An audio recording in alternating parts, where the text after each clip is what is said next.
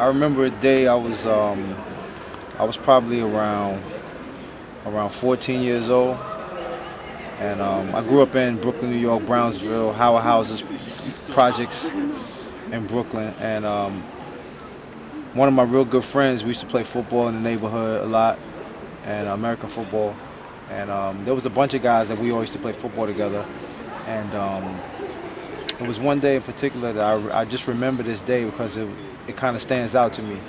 We had just finished playing football, and around that time, we're talking about the 80s.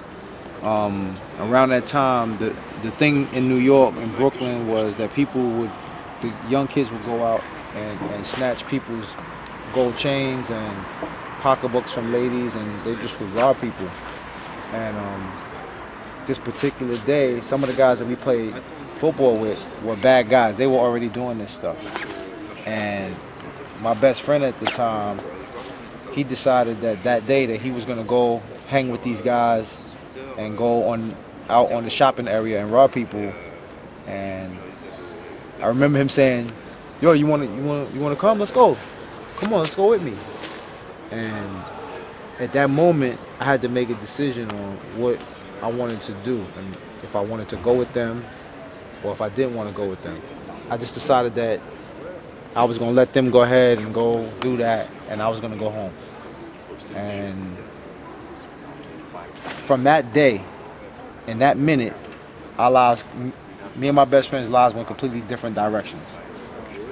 He became, a neighborhood criminal, got arrested many times, got into a lot of trouble.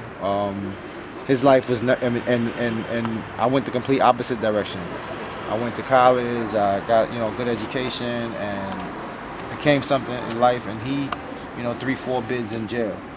And in that 1 minute, that decision of, do I go and be with the cool, tough guys, bad guys that's, doing bad stuff on the streets, or do I just, on my own, with nobody else telling me, just make the decision to just go home and do something else?